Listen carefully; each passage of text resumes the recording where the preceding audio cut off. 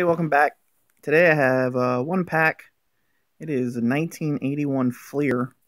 I picked up a lot of 4 of these off eBay and felt like opening one. So I'm going to open this. This pack is older than I am. So we're looking for Venezuela, Fernando. I don't know why I said it like that. Kirk Gibson as a rookie, Harold Baines, and then any Hall of Famer. Have the nice gum on the back of it that sucked up some colors. First couple cards. No. What was it, Bobby Cox? Bob Cox. Anyways. So first up, I have the gum card, which is probably just gonna end up throwing this away. Now it's just crumbling. Jeez. That was supposed to be hard or something. Been a while since I opened a pack with gum. I have a Bob Cox. Got a ding corner. Next up we have Steve Garvey. Would be a nice card. Has the same ding corner. Oh, maybe I shouldn't put that on top. We have a Sam Magia, yes, for the Reds, outfielder.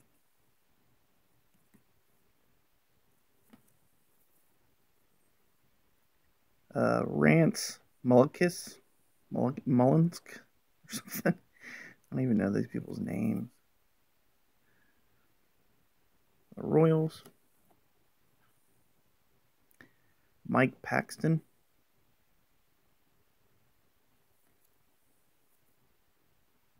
Earl Weaver.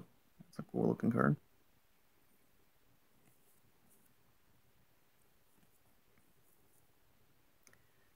Mark Corey. That's the next one. A little too high. Or low, I mean. Rating. Ross Grimsley.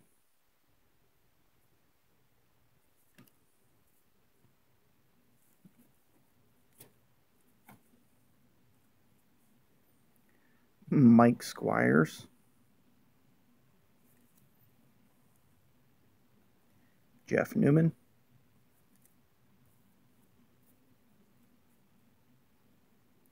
Steve Kemp.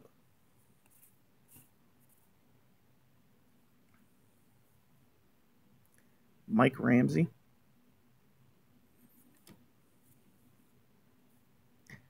Rick Manning. Dave Martinez. Dennis Martinez. Steve Trout.